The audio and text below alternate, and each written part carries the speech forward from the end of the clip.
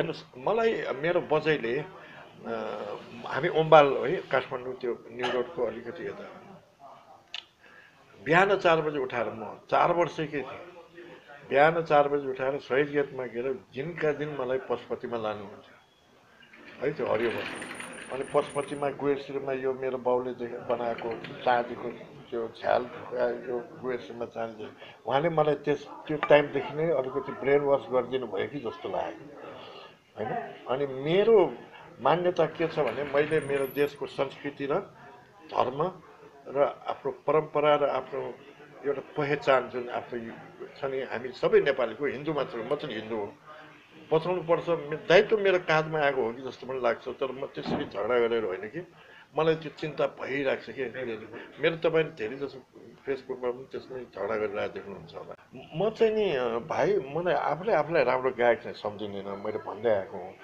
तर मलाई गाउन चाहिँ एकदमै मनपर्छ हामी आम नेपाली जस्तो अलिकति बियर विस्की खाएपछि त सबै नेपालीको मुखमा गीत गुन्जिहाल्छ मलाई चाहिँ नि सङ्गीतभन्दा मलाई रचना गाउन मन लाग्छ मेलोडी भन्दा सायद म मेलोडी पनि ठिकै गाउँछु मैले अलिकति म यो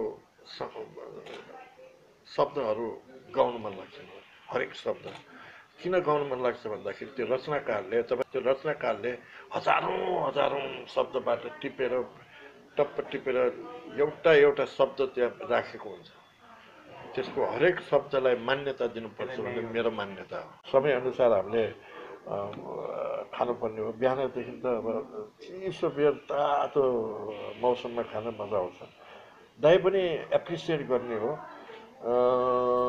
जसले जस्तो जे भने पनि जति रक्सी खाए पनि आफ्नो मात्रा हुन्छ र रक्सी धेरै मान्छेले धेरै किसिमको खान्छ हामीले खाँदाखेरि चाहिँ नि हामीलाई सकारात्मकै हामी झगडा गर्ने किशोर दाइ झगडा गर्न जान्छ म झगडा गर्न जान्छु मलाई त अझ कविता भन्न मन लाग्छ इतिहास बोल्न मन लाग्छ एकपल्ट यहाँ समुद्र मन्थन भएको थियो त्यसको कालीकुट आयो होइन समुद्रबाट जे आयो नि कालीकुट त्यो बिक्स चाहिँ नि शिवजीले यता राख्नु भएर त्यो बिक्स सकिसक्यो अब त्यसबाट आएको चाहिँ नि जुन अमृत भन्यो मान्यता के छ भन्दाखेरि त्यो अमृत होइन त्यो मादक पदार्थै हो रक्सी नै हो विष्णु भगवानले राम्रो युवतीको रूप धारण गरेर राक्षसहरूलाई टन्न खुवाइदिएर बाबुराम बेहोस बनाइदियो देउताहरूलाई ठिक्क मात्रामा खुवायो होइन अनि देउताहरूले कुट्यो दानवहरूलाई अझ पनि मान्यता छ हाम्रो संस्कृत हाम्रो माने पुरानो वेदहरूमै पनि हुनुपर्छ मलाई एक्ज्याक्टली थाहा भएन समवेदमा छ थाहा भएन समवेदमा रक्सी पनि अमृत हो होइन एक मात्रालाई अमृतै भन्छ दुई मात्रालाई औषधि भन्छ तीन मात्रालाई बिख भन्छ होइन रक्सी त्यस्तो हो तर अमृत त रक्सी नै रहेछ नि अनि दुई औषधि पनि रक्सी रहेछ बिख त्यो भयो अनि अब मात्रा आफ्नो आफ्नो हुन्छ भाइ कसै एक पेगमा ढल्छ कसैलाई 10 पेग गर्दाखेरि बल्ल तपाईँले भने जस्तो सेल्सहरू जागरण भएर आउँछ अब मेरो वाइफ यो अरू साथीहरूले भन्ने अनुसार मेरो चाहिँ बल्ल 6 मा बल्ल अलिकति 6 सम्म 10 सम्म त मेरो आँखा सेतै हुन्छ मेरो आजकल कम भयो म खाँदाखेरि 1 बोतल बढी खान्छु एक्लैले मलाई धेरैजनाले म राजाको नजिक छ भन्छन् मैले भेट हुन्छ मैले राजासँग यसरी पर्सनली भेट कहिले पनि गरेको छु यस्तै त्यो चाहिँ नि एकजना प्रभु शमशेर जङ्गबहादुर राणाको पार्टी बर्थडे पार्टी थियो त्यहाँ पनि मलाई पनि बोलाएको थियो त्यहाँ धेरै गेस्टहरू थियो अनि मैले पहिल्यै पनि दरबारमा एकपल्ट खिचेको थिएँ सेल्फी हाम्रो सिङ्गरहरूले योगीलाई भन्नु पऱ्यो भने रियल म्याजेस्टीलाई साहब कुड यु काइन्डली होइन हुन्छ भने हो के भन्नु अनि वाइफ पनि थियो अनि वाइफसँग राजासँग खिचेको अनि त्यो चाहिँ बाहिरबाट अर्कै भाइले खिचिदिनु भएको रहेछ कि होइन सेल्फी खिचेको त छ मसँग तर त्यो बाहिर अर्कै भाइले खिच्नु भएर झन् राम्रो आएको छ अनि म राजालाई भेट्न चाहिँ नि तपाईँको बर्थडेमा राजाको बर्थडेमा र म टिका लाउन जान्छु दसैँमा हाम्रो राष्ट्रपतिले टिका लाउनुहुन्न भनेर मेरो मान्यता त्यो एकदमै त्यो हिन्दू परम्परा भयो मेरो विचारमा हिन्दू परम्परा राष्ट्रपतिले गर्नु पाउँदैन, किन यो धर्मनिरपेक्ष राज्य हो होइन। त्यसो म चाहिँ जान्छु राजा कहाँ टिका लगाउनु। पहिला एक्लै हुन्थेँ भाइ, कुरा पनि गर्नुभएको थियो होइन, के कुरा? मैले के भने भन्दाखेरि के राजासँग हाउ आर यु भनेपछि चाहिँ म यो म्याजिस्ट्री आम all fine well, how are you भन्छ, आम गुड भने त्यति हो। त्यो मैले यताउता अनि मान्छेले हेर्दाखेरि चाहिँ म चाहिँ जाने लाइन बसेरै जाने हो भाइ। म त्यो टाइममा पहिला पहिला दरबारमा हुँदाखेरि मेरा राणाहरू जस्तो त्यो छ नि साङ्गीतिक त्यो कमिटी बनाएर भित्रै गएर त्यस्तो टिका लगाएको हुन्। हामी बाहिरै बसेर लाइनमै बसेर टिका लगाएको हौँ। अनि त्यो गरेपछि फेरि उनीहरू राजालाई त्यो गरेपछि उनीहरू देखाइ परेन 3-4 वर्ष। म मात्रै हो नि भाइ। अब हाम्रो यो हिन्दू मान्यता आफूभन्दा बुजुर्गसँग आशीर्वाद लिन जान, आफूलाई आफू जसलाई पनि बर्थडे विस गर्न जान कति के नराम्रो हो होइन। चट्ट मोदी भन्ने हाम्रो मित्र राष्ट्रको प्राइम मिनिस्टर यसो उडिरहेको थियो, आज त नवाज शरीफको जन्मदिन रहेछ भने ठ्याक्क गरेर ह्याप्पी बर्थडे भने झन् राम्रो हो नि। उसले त भन्न पाउँछ भने हाम्रो राजालाई भन्न पाउँदैन। एउटा घडी चाहिँ मैले गुचीको त्यो स्टुडेन्ट हुँदाखेरि झन्डै $400 किनेको कि गुची थियो, राम्रो थियो चट्ट होइन।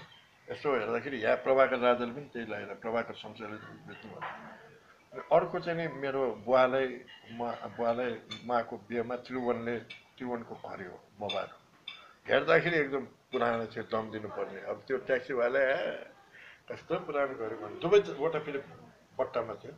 त्यो बेलामा ड्राइभर छैन भने ऊ किन हतारमा ट्याक्सीमा गएर घडी सफा गरिदिन्छु भनेर गएको।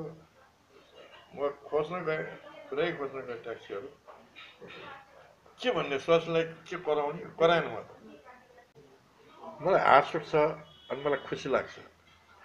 अनि हाँस उठ्ने कारण के, एउटा म हिरा भने होइन है, पटक्कै हिरा भने होइन, तर हिराको पनि 58वटा मुखहरू हुन्छ, त्यो नभइकन चल्किँदैन। उसले एउटा पाटो देखाएको छ, मेरो अर्को पाटो त उनीहरूले त्यो भन्ने मान्छेलाई थाहा छैन।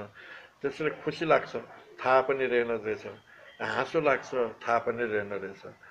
अनि खुसी लाग्छ मलाई त ठिकै रहेछ। मलाई चिनेन, म आफूलाई चिनाउनु प्रयास गर्दिनँ भाइ। तपाईँले मिडियामा देख्नुभयो, म त्यत्तिकै आएर आजसम्म मेरो इन्टरभ्यू ल्यायो भने एकजनाले भनेको छैन आजसम्म मेरो गीत बजाऊ भनेर। रेडियो स्टेसन, एफएम स्टेसन या टिभीलाई एकपल्ट पनि भनेको छ।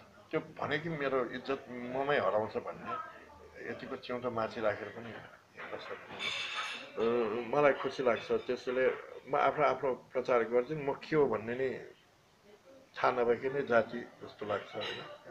त्यो नभन्दै राम्रो हुन्छ। मैले नराम्रो कुरा भन्न खोजेँ होइन। म बाटो धेरै छु होइन। मैले ताइक्वान्डो यहाँ काठमाडौँमा ताइक्वान्डो भित्राउने म हो भन्नुदेखि अब आर्मी र एनआरटीमा ए डिभिजन फुटबल खेल्ने मान्छे हो 15 वर्षको उमेरमा। र त्यो बाहेक पनि अरू यस्तो चिजहरू, अब बिपी कोइरालाले कति घरमा आउँदाखेरि कति रक्स खाएको मान्छे म हो। काङ्ग्रेसहरू आफै बसेका छन् बिपीसँग। म बिपी कोइरालाले त्यो मेरो बाउले भन्छ बिपी 3-4वटा खान्छ, तिमीले 6-7वटा खुवाउन कसरी कट्यो होइन। अनि बिपीले मलाई काङ्ग्रेस नबनाउन सकेका मान्छे हुन्। बिपीलाई माने मान्छ ऊ त, म बनिनँ। हामी त बच्चैदेखि त अलिक कम्युनिस्ट धारणा, सोसलिस्ट धारणा हो नि।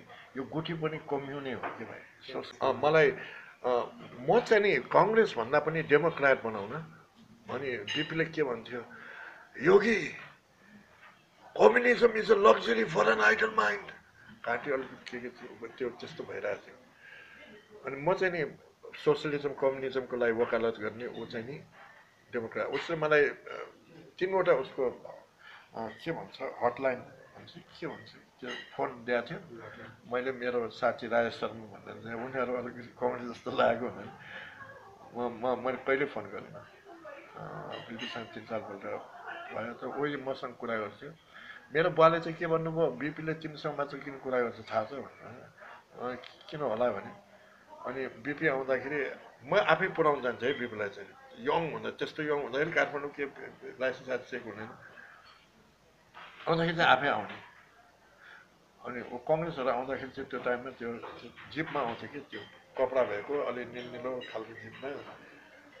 अनि आउँदाखेरि गेटमा नमस्कार गर्नुभयो मेरो ड्याडले, मैले पनि नमस्कार गरेँ। ड्याडले चिन्यो भने, अब नचिनेको मान्छे नमस्कार गरेँ मैले, अनि चिन्यो भने, मैले चिनेन भने बिपीलाई, मेरो बाउको भनाइअनुसार बिपीलाई ए बच्चाहरूले चाहिँ चिन्दैन रहेछ भन्यो। त्यसरी मसँग कुरा गरिरहेको भने होइन, म त बिपीसँग डिबेटै गर्छु नि। म सोचले दिमागको संसारको सबै बच्चाहरू 13, 14, 15 वर्षसम्म सोसलिस्टकै दिमाग हुन्छ कि सबैलाई हुनुपर्छ। त्यो त्यस्तो बेला पनि भेटेँ मैले बिपीलाई। म धेरै रुन्छु भाइ। म फिल्म हेर्न जाने नै रुनको निम्ति, एउटा ध्यान गर्ने एउटा गुफामा गएर एक्लै जान्छु म जहिले पनि। प्रायः जस्तो यस्तो टाइममा जान्छु कि त्यहाँ धेरै हुल नभएको बेलामा। म धेरै जस्तो लन्डनमा हेर्छु यो एनिमेसनहरू हेर्दा। म फिल्म हेर्न जाने नै रुनको लागि हो। मलाई रुनु चाहिँ कहिले मन लाग्छ भने खुसीमा रुनु मन लाग्छ मलाई है। खुसीमा रुनु मन लाग्छ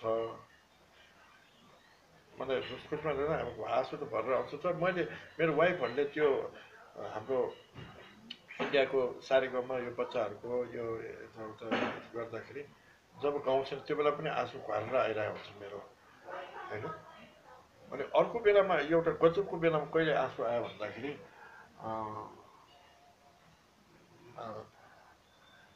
यो रातो मचिन्दो नाचको अगाडिको त्यसमा मलाई सुन हाल्ल भनेर आयो कि त्यहाँ कमिटी।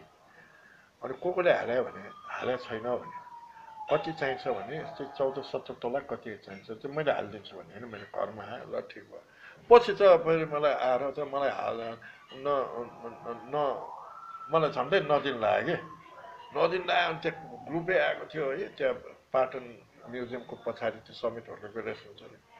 अनि उनीहरूले मलाई भइगयो यो स्थिति नगर्नु। अनि मैले महाभारतको कृष्ण अर्जुन दुर्योधनको त्यो कृष्ण कसरी बाँड्यो, नारायण र नारायण सेना, यो सबै वृत्तान्त बताएपछि फेरि गरेर ल त यो स्थिति तपाईँलाई दिने भयो भन्यो होइन मलाई।